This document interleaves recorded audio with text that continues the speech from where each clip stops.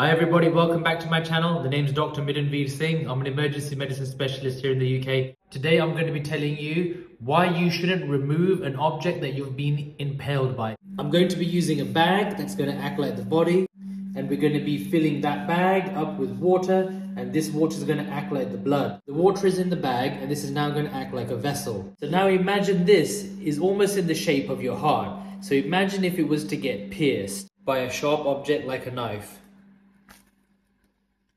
So as you can see, you've got a little bit of leaking. It's not too bad. And that's why you keep it in place, because as soon as you let go, it just pours out. That's the difference, because then you're going to need a surgeon to come and plug that hole in.